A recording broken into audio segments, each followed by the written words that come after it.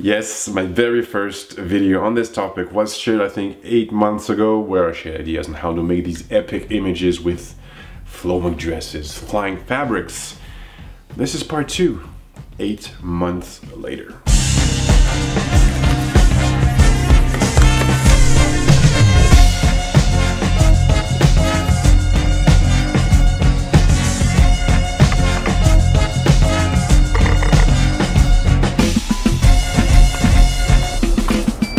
Yeah, I've waited some time before releasing that video because I needed to gain experience, I needed to test, fail, and succeed. And for the success part, I think I'm not quite there yet. From short, medium long, or long flowing dresses to huge, epic flying fabrics, what I love about creating these images is the dynamic and the sense of movement that it adds to the overall image. So what did I learn in 8 months? What you have to keep in mind is the fact that you will often get random results with the dresses or the flying fabrics. You will try your best to control it.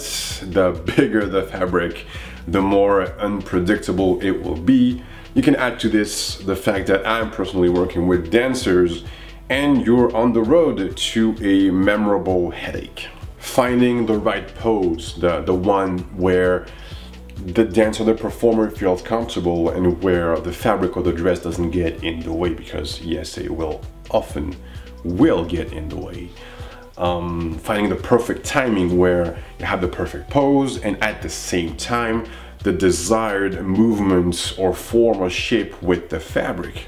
Yes, all this can be fun, but it also can be nerve-wracking. And let's not talk about lighting. Add them in the mix, because I'm working with strobes.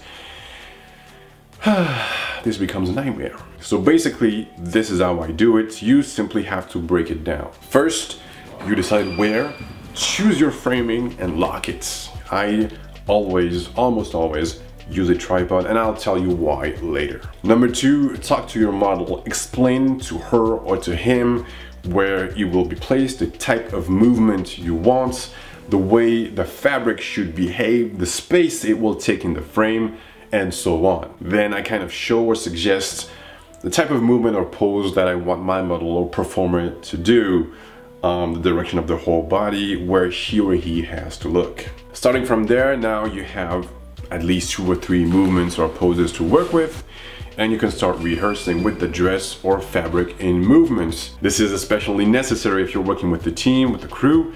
If people are manipulating the fabric, you have to find the perfect timing. Once you have your movement, your pose, once your crew is ready, your timing is right, you have rehearsed a few times, you can now check all the details. Check for the last time your lighting. I really recommend you work tethered. I think I made a video about that. And finally, shoot. And yes, don't worry, you will make multiple attempts because chances are you won't get it the first time. I said it earlier, I work with a tripod and I do so for very good reasons. For example, when you work in tight spaces, a lot of things can get in the way. It could be your tripod, your lights, it can be your assistants, it can be, you know, his hand, his arms, his head, anything can get in your frame. I think you get it. Can you move a little bit more on this side? Right there. Move. Look somewhere above the camera, not the camera, just above it, yeah. Okay. And go. And go. Yes. A little more on this side. Stop, yeah. Too far. Come back. And go. Cool. Yes.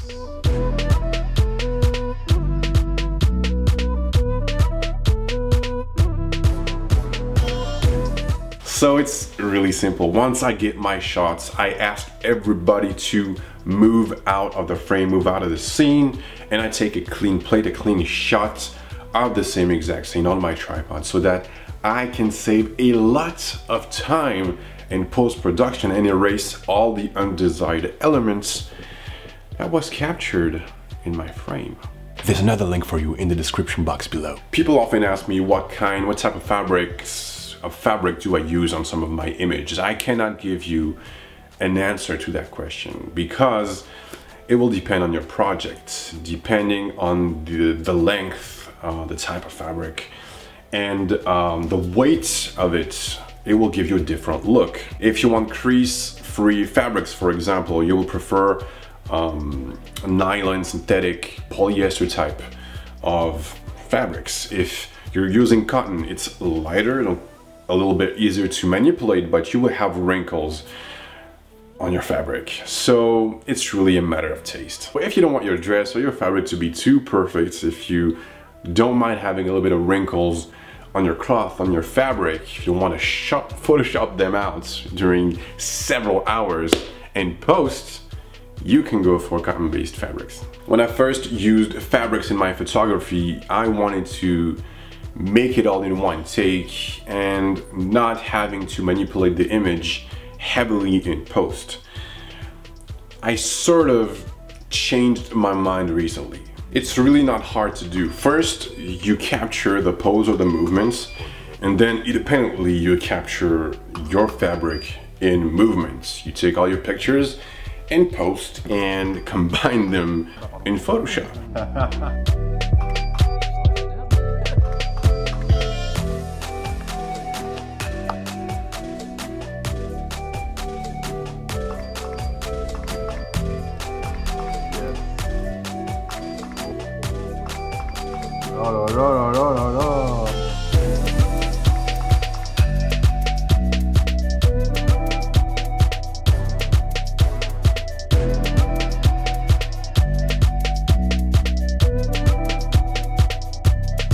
The big advantage of this is that you have more options and more flexibility to bring your vision to life.